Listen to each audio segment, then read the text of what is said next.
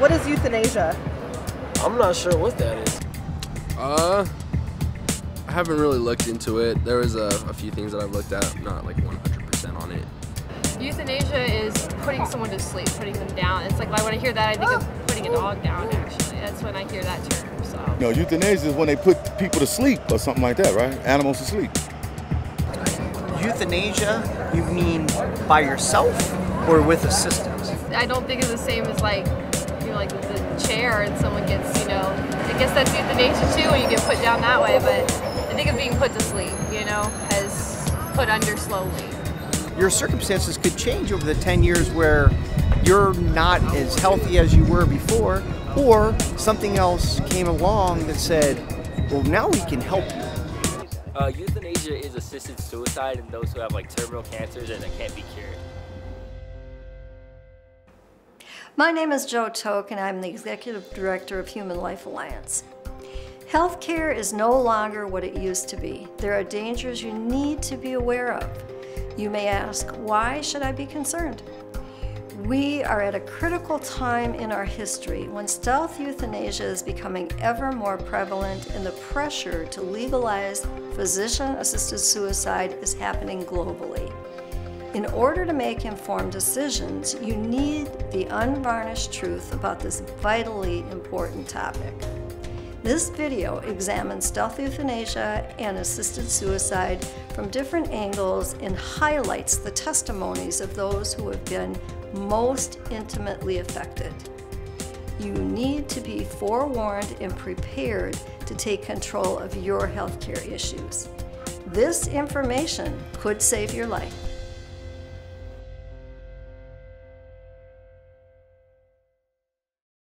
So as far as a living will or a durable power of attorney, I would definitely go with the latter. Just because my father recently, I was saying earlier, he just passed away from cancer, and towards the end of it, he was unable to make those kinds of decisions. He wasn't fully aware of what was going on around him. You know, there was times where I walked in and he didn't even recognize me. So, you know, what is he gonna do as far as taking care of himself and making those kinds of plans if he's not all there? So we got the power of attorney signed over to us so we can make those decisions as a family. We sat down and we had talks about his care, you know, hospice, selling his house and all that. And I feel like with power of attorney, we were able to make more of a family decision.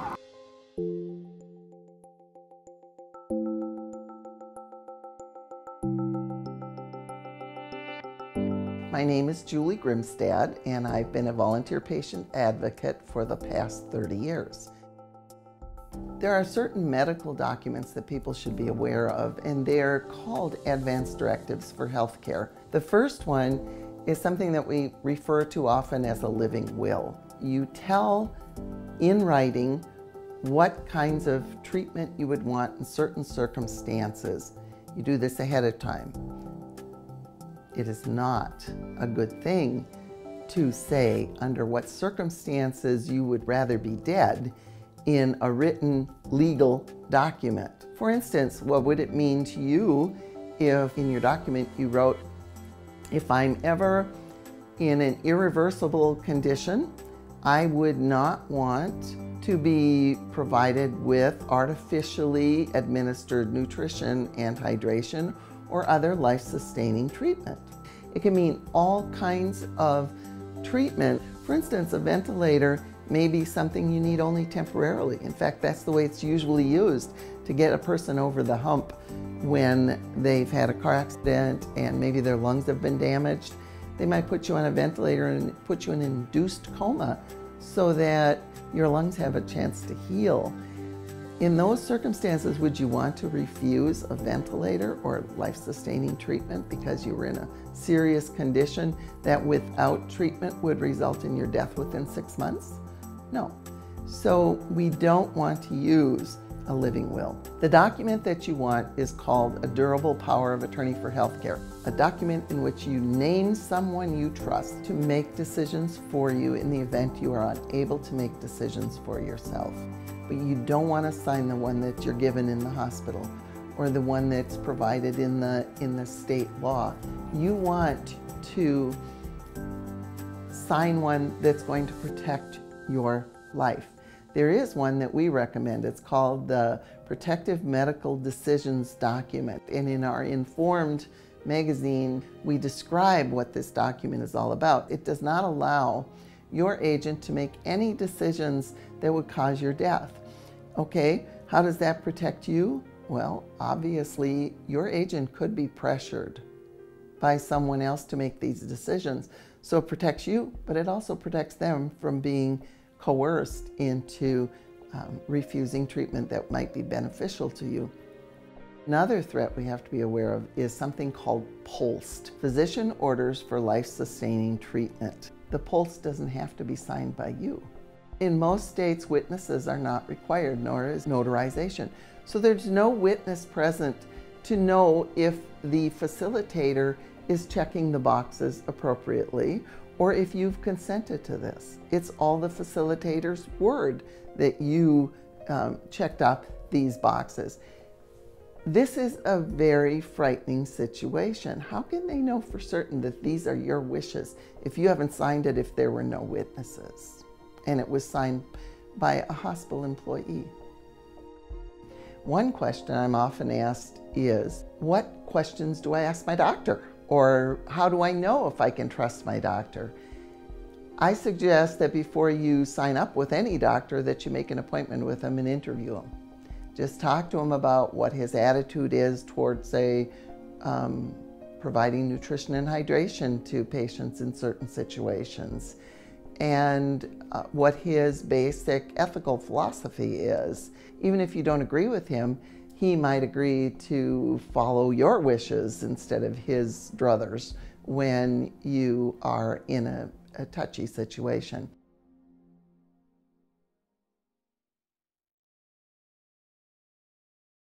I had a little sister. She was 6 months. She was premature. They said that she wasn't going to survive. She wasn't going to be, and the doctors offered the paper to my mom, saying that she's not going to live, sign the paper, help her die. That's really, it's uncalled for.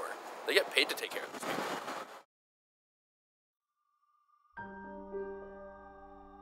When I was 19 weeks pregnant, I went in for an ultrasound. And the doctor found some markers, and he said, "We think your baby has a condition called trisomy 18. And I had never heard of it before. I asked what it was, and he said, "It's similar to Down syndrome, trisomy 21, but more severe." And he said, "You need to have an amnio." And I said, "Well, I don't want to risk hurting Peter. It doesn't matter to us if he has this or not." And he said, "Well, you'll have more choices if you find out." And I said, "If you mean abortion, we're not going to abort our little baby." And he said, "Well, nobody carries these babies to term, and they don't live beyond 2 weeks." Well, the pregnancy continued, and then at 33 weeks, I noticed he had slowed down moving in the womb. And so they did an emergency C-section, and little Peter was born. He was 3 pounds 2 ounces, just a tiny little guy. They gave him great care up until day 2 of his life. And at that time, the test came back saying that he did have full trisomy 18. At that point, it was recommended that we stop all treatment and wrap him up in a blanket and hold him as he dies. In the meantime, our daughter had gone on the internet and did some research, and she called me at the hospital and she said, "Mom, there are kids living with this." She said, there's even some adults living with this. And I said, "Well, print off the stories and bring them up to the hospital." So the next day when the doctor came in, I had all these stories, and I said to him, "Why did you lie to me?" And he said, "Well, we have to think about resources." He said, "Peter will never contribute to society, and he'll be a horrible burden to your family. And we recommend that you just let him go." And I just cried, We took Peter home, and he was very small, and we took him into the pediatrician, for checkups quite frequently. And his pediatrician every time would say, "Peter's going to die. Be prepared, he's going to die, he's going to die." And after a few years, I got so tired of hearing that, I asked him, "Doctor, when are you going to die?" And he said, "What?" And I said, "Well, you're so fond of telling me, that Peter's going to die. I thought maybe you knew when you were going to die too." And he quit saying that after that. In reality, Peter was the easiest of all our 11 children. I always knew where he was. He never talked back to me.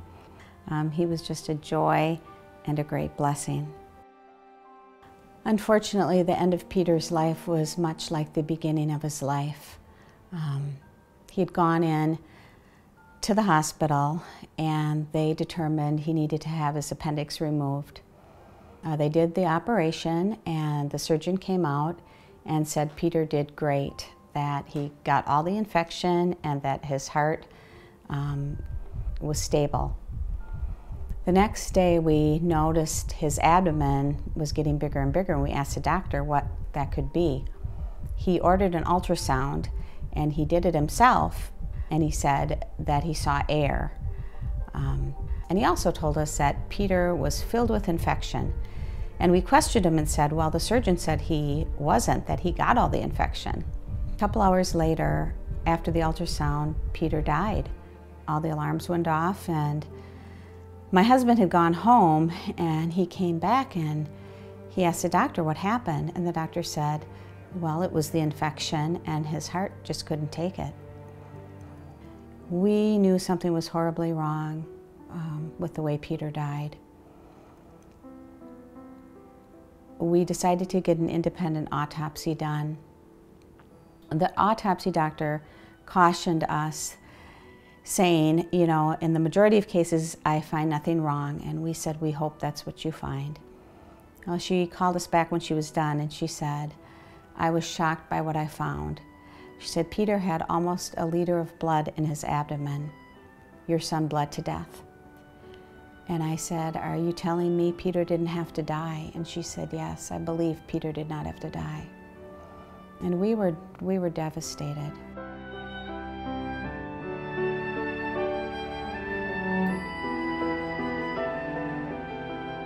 I think Peter still lives on in the ministry he inspired, and he still lives on in our hearts. We talk about him all the time. My prayer was always that he would die at home surrounded by people he loved, not die in a hospital at the hands of those who never could see the value of his life.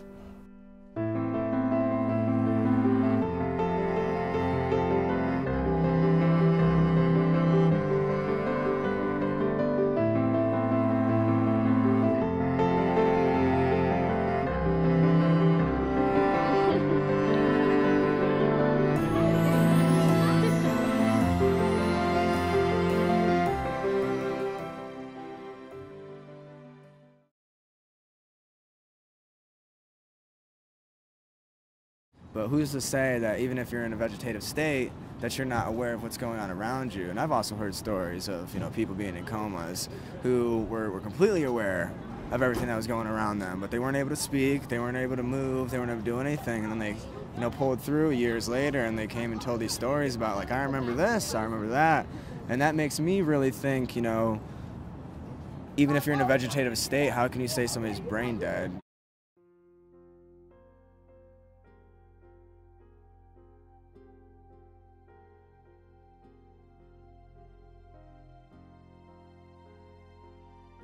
My heart had stopped. My breathing had stopped. I was, for all intents and purposes, dead unless they could revive me. I could feel pain. They had shocked me to bring me back, restart my heart.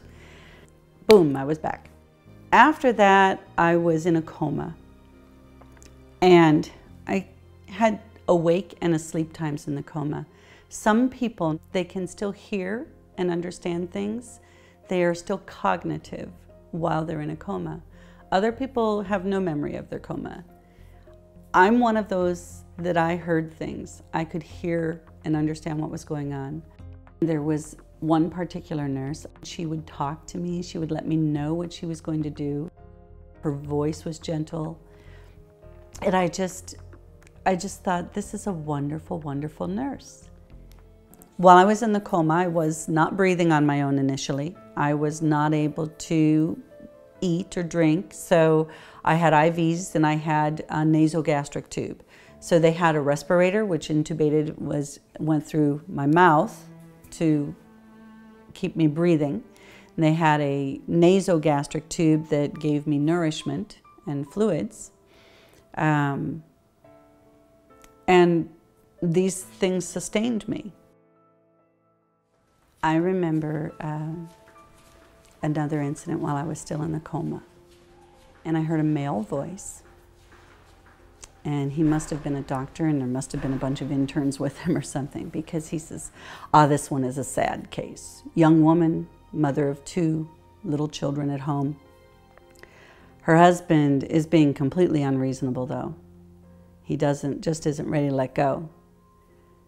But so many people could benefit from her organs if he would just let her go. And I thought, you can't have my organs. I need my organs. There was another young man there, another younger voice, and he says, Doctor, is it appropriate to talk like this in front of the patient? And he says, hello, I just told you she's brain dead. This doctor diagnoses a patient as brain dead. This doctor sees the same patient and using different criteria says, no, they're not brain dead, they're simply comatose. Or they're maybe in a persistent vegetative state, or they have a variety of different diagnoses that they may apply to someone who is incapacitated because of some sort of brain injury or brain activity, a decrease in brain activity. Girls, when they get to that stage, they'll go through menarche, they'll start having periods, they'll go through puberty, and they'll continue to grow. A woman who's pregnant and is diagnosed brain dead can continue to carry her child and nourish that child and grow the child within her and give birth to that child. The whole process can still occur. Now, to say that this person is brain dead and yet all of these things are happening in this person, it's not possible, because these all are neurologically controlled processes. Digestion does not occur without the parasympathetic nervous system telling you to digest. Breathing does not occur without the sympathetic and parasympathetic nervous system controlling those. These are all processes that come from the brain. The true problem with organ donation is that the person is not able to voice their opinion at that time. They're not, if their organs are going to be harvested, they're being harvested from a person who cannot speak up for themselves. And in every other type of surgical procedure, we require informed consent. If I have my durable power of attorney for healthcare, and I have within that document and through my proxy, my power of attorney, I have indicated what I want to happen if this scenario occurs or that scenario occurs. That is, in a way, informed consent, because I have made known in advance what I would want if. The problem is only a tiny percentage of people really know what doctors mean when they say brain death. Most people don't realize that that's not true death. The heart is still working. The lungs are still working. The person's, as long as we nourish them, they'll stay alive, you know. The definition of brain death varies. You know, you ask this expert or that expert and they'll tell you different ideas of what constitutes brain death. So since it's subjective and not objective, it doesn't have an absolute truth. Can it be trusted at all as a true diagnosis?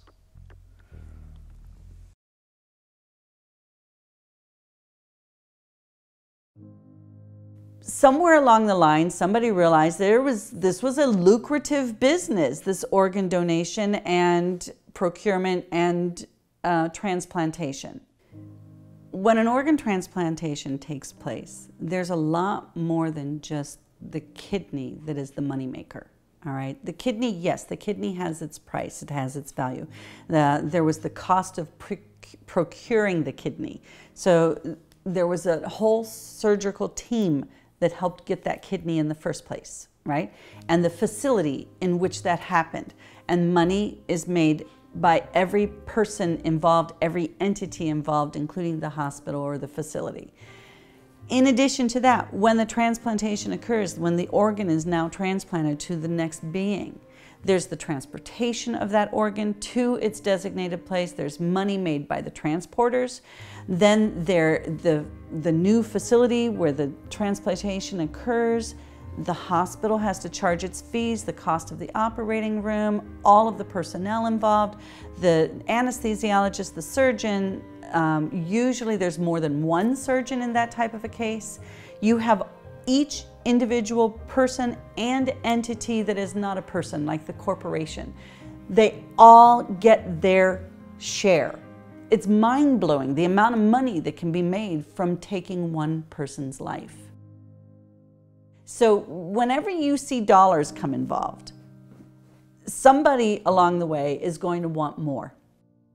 If we can justify diagnosing someone with brain death for the purpose of taking their organs, and we make money from that, why can't we justify saving money by diagnosing the person with brain death, and then we're not obligated to take care of them anymore? My life was almost cut short. If the doctor had gotten his way, if he had been able to convince my husband that I was never going to recover, and they had harvested my organs and ended my life, I would not have seen my children grow up. I wouldn't know my beautiful grandchildren. I would not have ever become a nurse. I wouldn't have all the people I've cared for. When I'm teaching, every now and then I think of a real life experience that would reinforce the lesson I'm trying to teach. And I'll just say, would you like a story? And every time the kids, they love the stories. And they're all true, real life stories that illustrate a point that we are trying to teach. Stories are gifts, and I have been given a lifetime of stories that never would have happened had Dr. Anonymous had his way.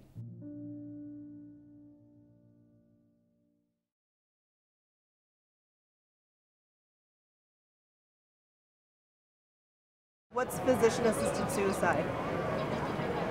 I only know one word in there, and that's suicide. Other than that, I'm not too sure. Physician-assisted suicide. I guess that's right along the lines with you know, euthanasia, but I don't personally feel like it should be done at all.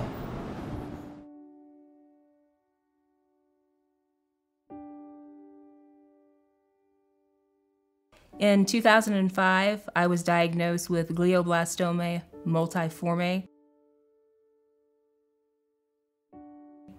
terminal brain cancer. Prior to being diagnosed, I was perfectly healthy. I was told that I had a sinus infection, and 7 days later, I ended up in the emergency room with a baseball-sized mass on my brain. The doctors told me that I had 3 to 12 months to live and to spend that time with my family and with my friends. I wanted to get that second opinion. I thought that the second opinion would be invaluable, and so I had asked our insurance company at the time, a large group health insurance company. They denied my request. I wasn't about to give up, so I was going to do whatever it took to go somewhere with the level of expertise that I felt like I needed to get that second opinion. After going to Kansas City, meeting with a neurosurgeon and a neuro-oncologist, I got good news. I found out that it in fact was operable. In the case of a glioblastoma, being operable is one of the most important things because it's very aggressive. It can double its size in just a matter of 10 days. I explained to the doctors in Kansas City when we got there the first part of December, and they said it was operable. We don't have insurance that's covering what's happening right now, the MRI, this visit. What I didn't know until that time is that there are actually graceful physicians out there. That neurosurgeon looked at me and he said, don't worry about, my part if we need to do the surgery prior to your new insurance. Very gracious, physicians, something that I didn't know existed. They're out there, and people need to know that. Utilizing the body as much as possible with its own defense mechanisms to defeat things that are foreign that are not supposed to be there. So I like it. It sounds innovative and it's something I'd like to pursue. And if you can create an environment that the tumor doesn't like to grow in. Yeah, right. When I heard about Brittany Maynard, the 29-year-old who lived on the West Coast, who was diagnosed with the very same thing I was diagnosed with at the exact same age, that she had chosen to have her physician prescribe fatal bottle of pills to assist her in her suicide, I became very frustrated. I've seen many people, including some of Brittany's family members, that have hailed her and her decision as heroic. But I can tell you, as a long-term survivor of glioblastoma, the hero comes in choosing to fight to live. It's not easy to make that choice. I believe that it's much easier to maybe make a different decision, but it doesn't make that decision right. And people need to have hope, and I'm living, breathing proof that there is a reason to have hope. There is no doctor in this country that believed that I would live 11 years. Doctors can be wrong. My husband's biggest issue with the choice that Brittany Maynard made is that she called it death with dignity when she chose to take her life. Those of us that choose to fight, there's dignity there. Really, it's not even about that. It's physician-assisted suicide is what it is. How can you possibly say that, choosing to take your own life by using pills that are fatal is dignity? It's really physician-assisted suicide. And I think if we call it anything else but that, we're trying to hide what it truly is. What Miss Maynard decided to do, I believe, was take a shortcut. She could be me 11 years later, but she chose to make a very different decision.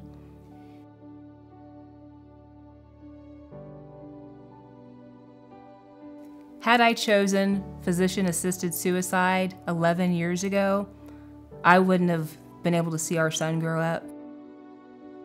He's now halfway through his junior year in high school. I've been able to meet countless people and share a message of hope.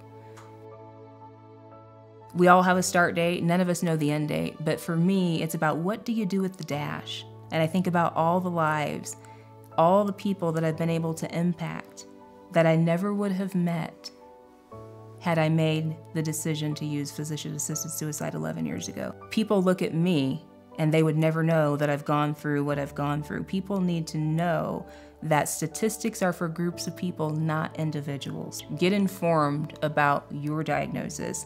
Search online, tools that weren't available to me as much 11 years ago, because there are long-term survivors. There are people out there that are diagnosed that, again, have made it, have done well, but many doctors won't tell you that, either because A, they don't know, or B, they don't think you're gonna be that person.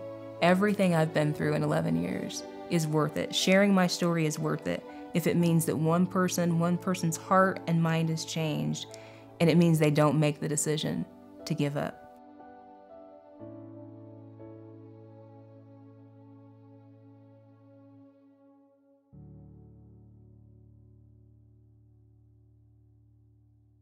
What are your thoughts about doctors giving medication to help people kill themselves, essentially? Doctors doing that for people? Yeah, I'm not okay with that at all. Physician-assisted suicide is just a pretty title to me. So, but you're really killing folks.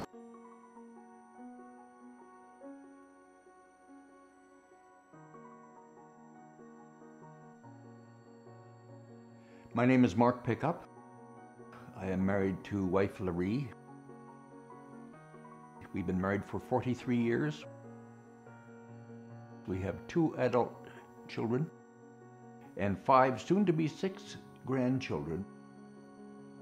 I was athletic and able-bodied. I had an upwardly mobile career. I was always very successful at what I tried to do. Extremely arrogant man, and just thought the world was my oyster. I woke up one morning and I was numb from the waist down. I was laying on the gurney and he was doing his paperwork, and I said, "What do you think it is?" And just as casual as you please, he closed up the file. He said, "Well, I'm pretty sure it's MS," and he walked out of the examining room. My grief was so profound and unimaginable, my sorrow was so sharp, my heartache was so deep, that my judgment became clouded. If assisted suicide had been available during the mid-1980s, if there had been Jack Kevorkian around back then, and if I had not been surrounded by the love of God and the love of my wife and family, I might have opted for assisted suicide. So here I was, 30 years old, diagnosed with MS. My area of work with the Canadian Civil Service was in the area of helping people with disabilities get employment, and yet it was my own disability that nailed me in the end. I found that I just wasn't able to meet the rigors of my job. And so at the age of 38, I was put out to pasture on a disability pension.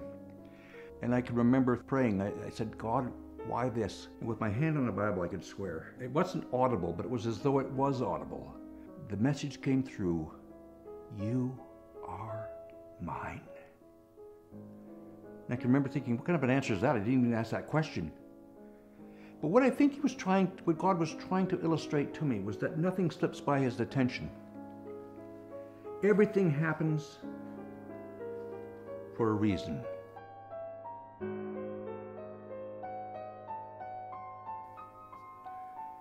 Throughout 30 years of MS, I have observed grief, both my own and other people's. But there was a parallel grief journey that was happening with my family, particularly my wife. You must remember that she married a healthy man. She married an able-bodied man. She married someone who was so active. And now before her eyes, this man was changing. He was becoming someone different. That he was gone as surely as if I had died. She had to watch it all. And I can remember there were times when we would be so frightened that all we could do was lay in bed and hold each other. That was it. And pray. People need the freedom to grieve, to cry out, to say the most outrageous things and not be held to a death wish that they might have sought when they were at their lowest point. They need someone who will hold up their natural human dignity even when they've lost sight of it. That is where a sense of community can become from the ashes up into something vibrant and new.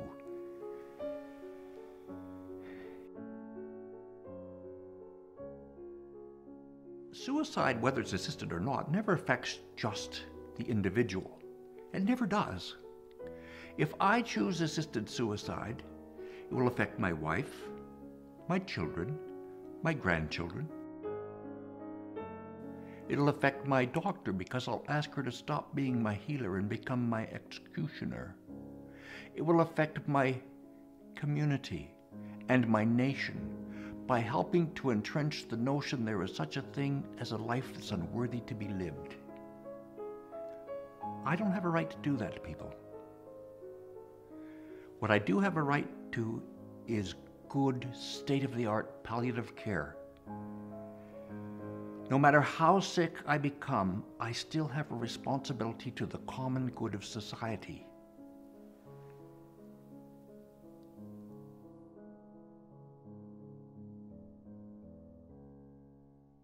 Dear Dr. B, I can hardly bring myself to write these words, but a dark reality requires it. I'm referring to legalized assisted suicide. Should I ever request assisted suicide, I want you to refuse to help me. On this point, I am emphatic. Presume that I am speaking out of depression or that multiple sclerosis has begun to affect my mental state. I would not make such a request in my right mind. If, in your judgment, I am suffering from depression, please get me the counseling I need. Protect me from myself or others who would take my life before my natural death. I have such a deep respect for you and for the proper application of your profession. In its Hippocratic tradition, I would not ask you to stop being my healer and become my killer unless my mental state and faculties were impaired by depression or disease. Sincerely, Mark Davis Pickup.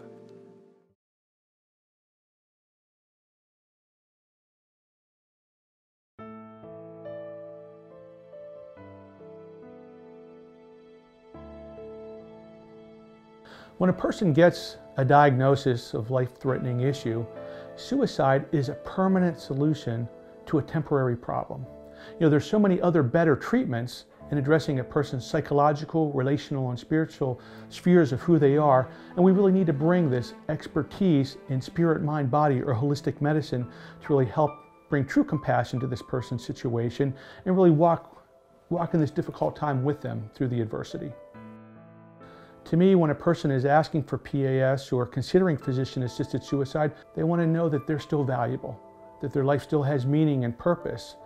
And so 96% of suicide attempts actually end in the person living, but they're so happy that their suicide attempt didn't work, and now they have purpose, they have meaning, and they can connect with God, with their loved ones, with their spouse and family in ways that are enriching and fulfilling. As a psychiatrist, I'm opposed to physician-assisted suicide. There's a lot of better ways to manage those situations when we bring expert care, especially psychiatric care, and true compassion into the situation. And so our science is limited in being able to help physical illness and disability at times, but we powerfully are able to help those that struggle with psychological and spiritual issues. And so the answer to somebody's struggles towards those difficult, adverse seasons of life, towards the end of life, is to really bring true compassion. And true compassion is when we come alongside and we give that person connection, value, purpose, and say, hey, you matter to us. So being able to sit down with them and do talk therapy and discuss some psychological, emotional, and spiritual aspects of what they're thinking and how they're processing life in this particular situation, but also possibly medications, and look at antidepressants or anxiety medications. And certainly we want to try to treat the medical issue that they have, because that medical issue might compromise their nutrition or their sleep or their overall strength and energy level to be able to look at life clearly, to be able to navigate this new season of life that they find themselves in. When caring becomes killing, how can anybody trust their doctor or psychiatrist? We need patients to be able to be open and honest, and we need to be able to have confidentiality and not share their information with other people. And so if we went to physician-assisted suicide and euthanasia today, it would be like going back to the dark ages of 2,500 years ago when this was happening. It's been tried, society's been there, and has said that's not the way we want to go. That's detrimental to people, detrimental to healthcare and the healthcare system, and they vetoed it, and we need to do the same today. Medical advancements that happened, cancers that were untreatable 10 years ago, now that are treatable and that are cured. But when we get a diagnosis like this, and we hear death as part of it, people get afraid and they start to, their mind just jumps to the worst case scenarios of what could happen, the loss of autonomy, the loss of control, debilitating your family and sucking the energy and hope out of them. Healthcare professionals are that last voice for those people that just don't have a voice, whether they be the unborn child, a demented patient, somebody in a coma or stroke, or temporarily incapacitated. The Euthanasia Society started in 1938 and progressed over the years with 12 name changes, from Final Exit, Hemlock Society, and now Compassion and Choices. They introduced the living will as a means to be able to allow the state to execute people. Their real agenda is to try to get voluntary and involuntary euthanasia passed. And as we give people the message, especially our young people, that society, that the authority feels that life isn't valuable anymore. There's no meaning, there's no purpose to life. Whether it's killing somebody with euthanasia or physician-assisted suicide, we're going to see devaluing of human life in forms of poor self-esteem, depression, anxiety, self-harm, cutting, bullying. When we start to treat people, look at ourselves and others as commodities or objects, it really demoralizes people and really impairs our society in profound ways. We need to value human life. Your own life and the human life of others is so important. And so as we look at suffering, as we look at people's struggle, we need to be able to really look at that. How do we address these things from a bio, psycho, spiritual approach? A really holistic approach where we look at the whole person and address their psychological, emotional, and spiritual spheres of who they are. These insidious programs of physician-assisted suicide and euthanasia are compromising that doctor-patient relationship. And you want a healthcare worker that is on your side, that's going to fight for you when the chips are down. So go to bat for your healthcare worker and look to protect them when these kind of legislation and laws come for your vote.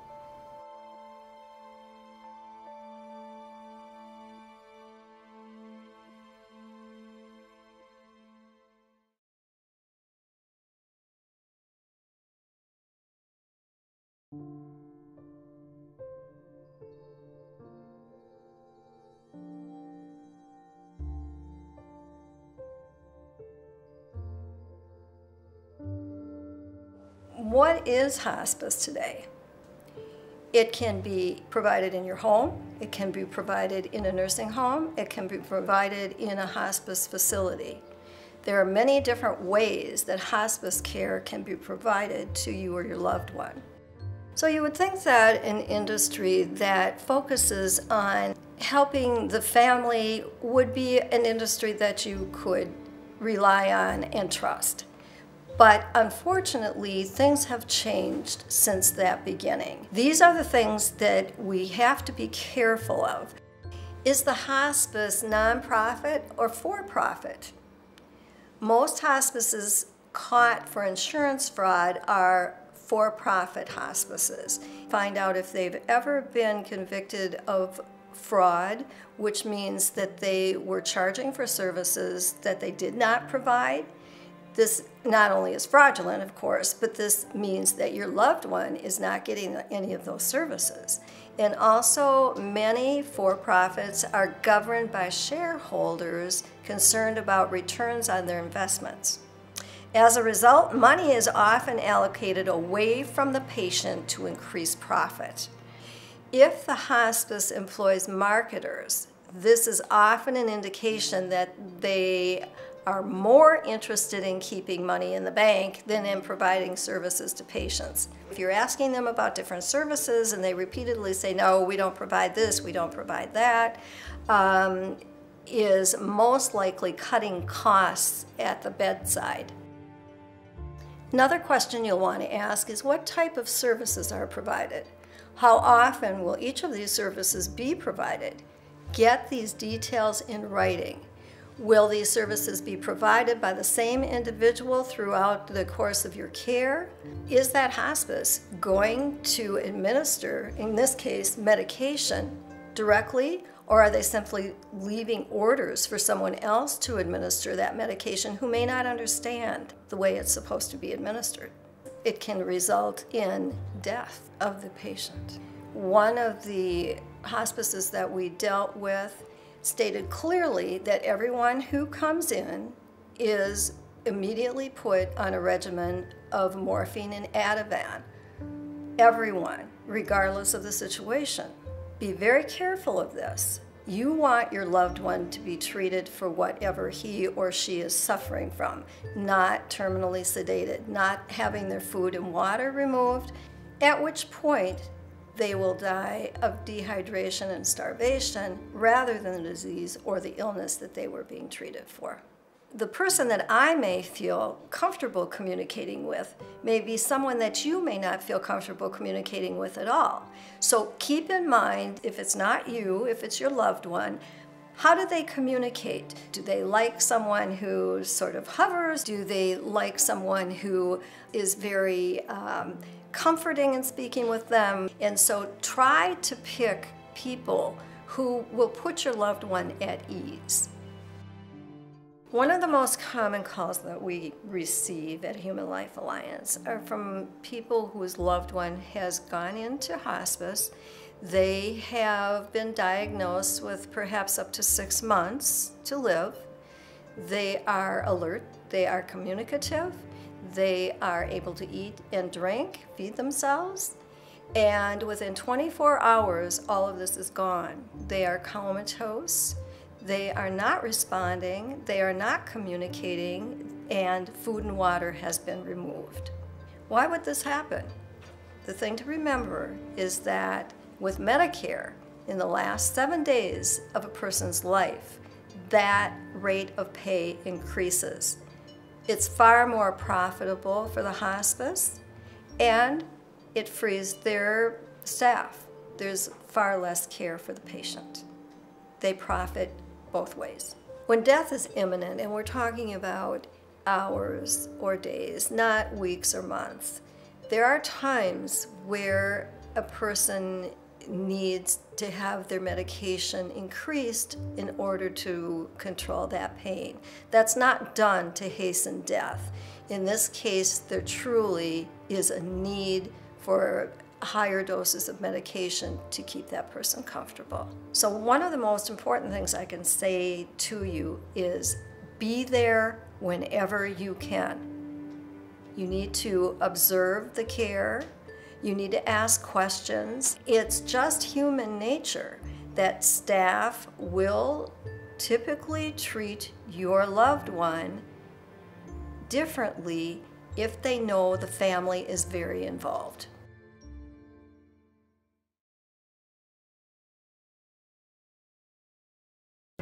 At what point, if you're in the hospital, should you be refused treatment and care? Never. People are not money-making machines. It is inhumane to make money from someone who is sick and dying and needs care. Nutrition and hydration is another important thing that we need to touch on. And the reason that it's important is because that is the way that many people are being killed, literally killed, in healthcare situations today. Their food and water is being taken away, they're being sedated or given morphine to cover up to mask the pain that it causes. So you need to be aware of when it is acceptable, morally right, to take away food and fluids. Ella had a nothing by mouth order put on the end of her bed. Ella's daughter had come in from the East Coast and told the nurses that her mother wouldn't want to go to a nursing home. Her mother had a broken hip. So the nurses, without a doctor's order, put a nothing by mouth order on the mother's bed at the daughter's request. For 6 days, Ella cried for water, according to the roommate, and nobody gave her water because she had this NPO, or this nothing by mouth order, on the end of her bed.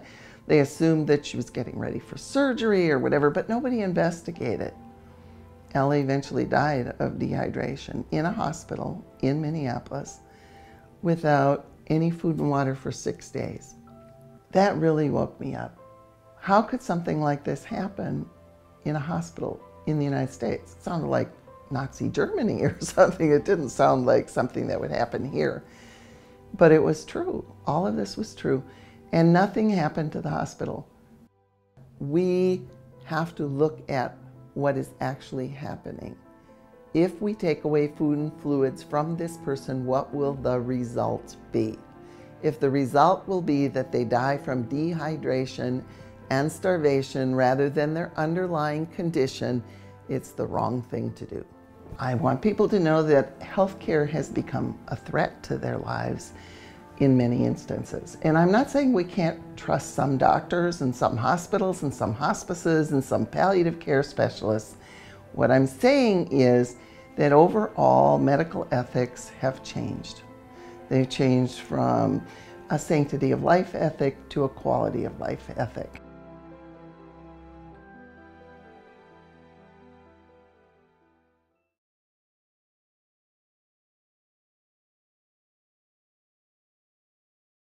Physician-assisted suicide is dangerous, but one of the dangerous elements of it is when the law is put into effect, they have these safeguards. So one of the primary safeguards is the definition of terminal illness. Terminal illness used to mean that somebody that was given a diagnosis that was going to end in death pretty soon. Now that's been expanded to be somebody that if they didn't get treatment, would they die? 15-year-old who's healthy but has diabetes, that could live 40, 50 years getting their insulin every day. Now that is considered a terminal illness because if they didn't get their insulin, they would die in a few days. So the expansion of the term terminal to go from somebody that just had maybe a few months to live to somebody who could live a nice full life for 40 years, that's a safeguard that's not being observed very well now. When the doctor does an evaluation, sees if the patient meets the criteria according to the law, prescribes the medication, and the person commits suicide, the reporting by the physician of all that is voluntary. So a lot of times it's not even reported. There is no documentation. So as we go back to explore, is this safe? Is it being handled properly? The reason why we talk about physician-assisted suicide being such a slippery slope is because of these safeguards and not knowing, are these safeguards being maintained or not.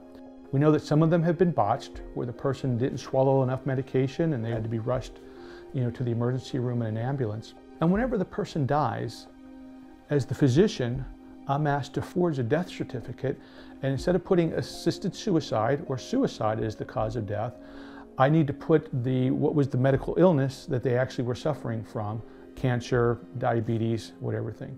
So whenever that diagnosis is on there and it's not suicide, the police can investigate.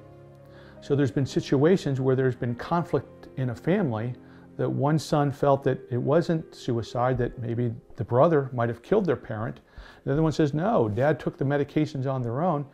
Police can't investigate because the death certificate says they died of cancer, not because of suicide or attempted murder.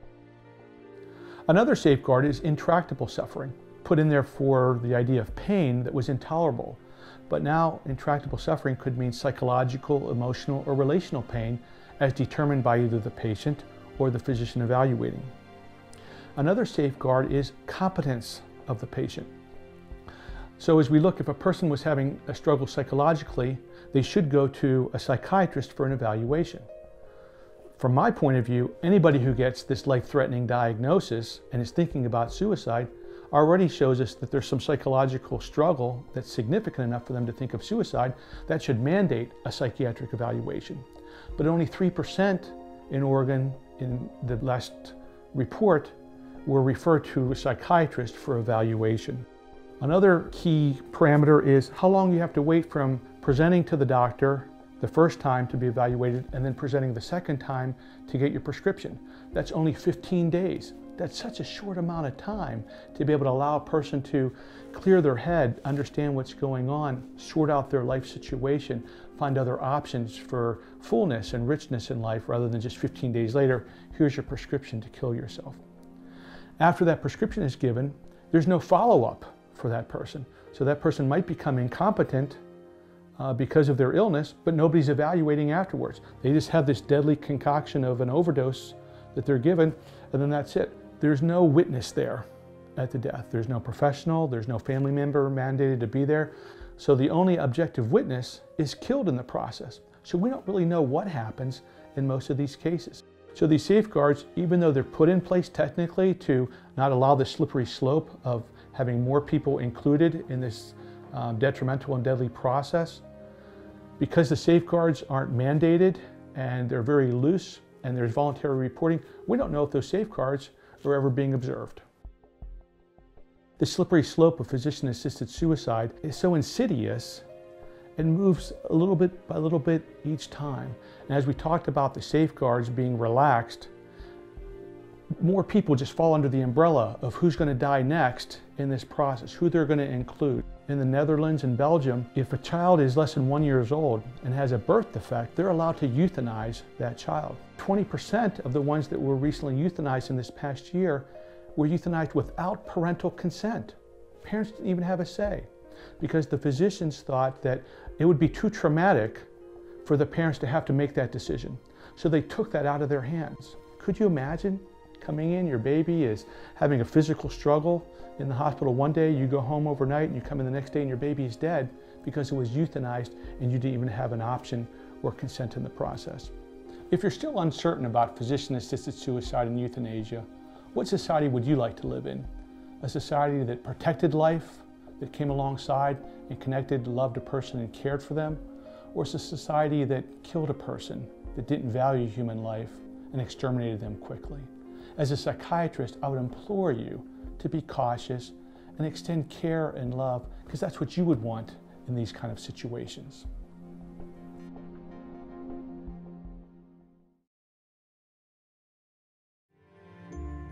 Often, when these decisions need to be made, the individual and or the family is sleep deprived, emotional, high stress. We urge you at these times to seek counseling, to seek help.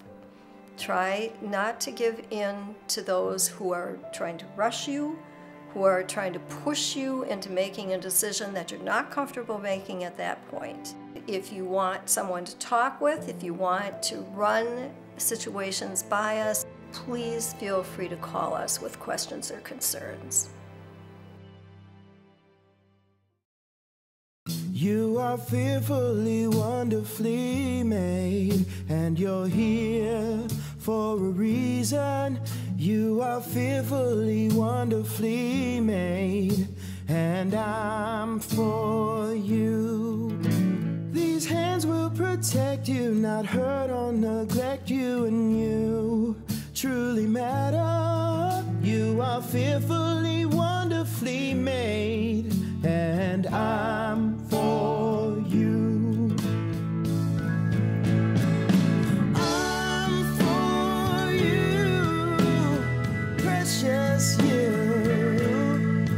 I am all that your courage and strength. I'm for you, and I'll see you through. You are fearfully, wonderfully made, and you're here for a reason.